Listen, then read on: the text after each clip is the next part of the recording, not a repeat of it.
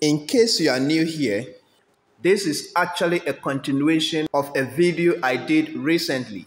And in that video, I talked about the relationship between the size of cable and the electrical load it supplies power to. Is there any correlation between the size of cable that is connected to a load and the amount of current that goes to that particular load?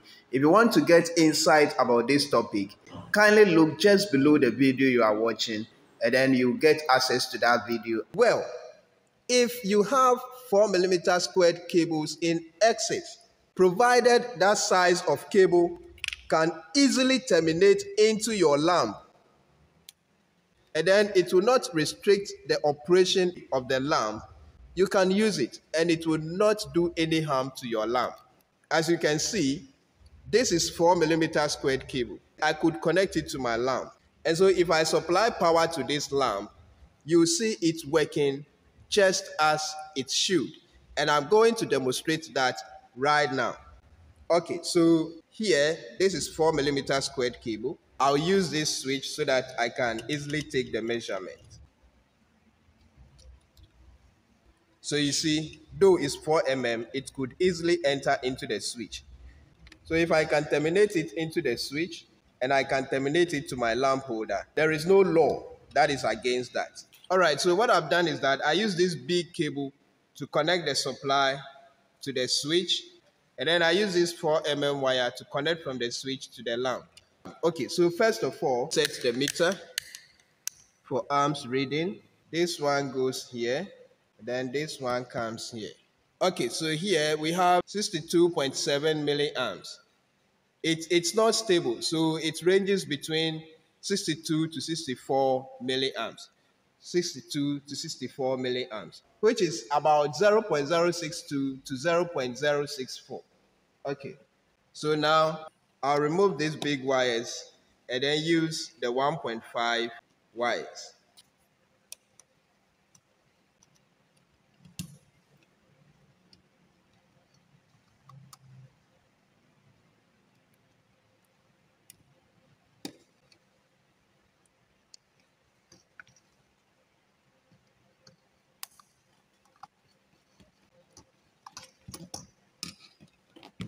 Okay, so even before we take any measurement, comparatively, you can see that the brightness of the light is just the same as the first one. Now, I have 1.5 wires for the wiring.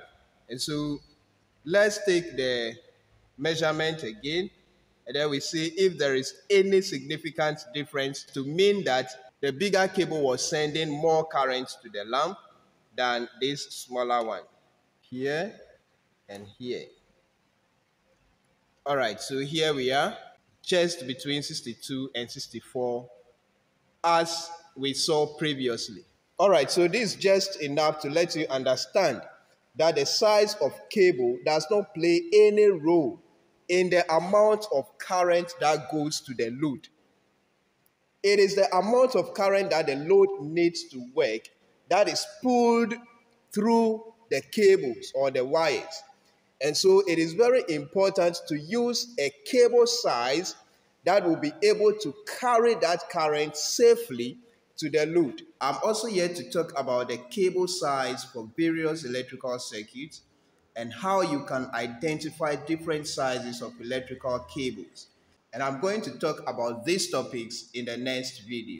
And so I will end this particular one here and continue in the video that comes after this one.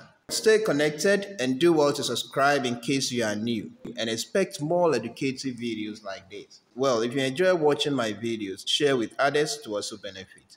Thank you very much for watching. See you in the next video.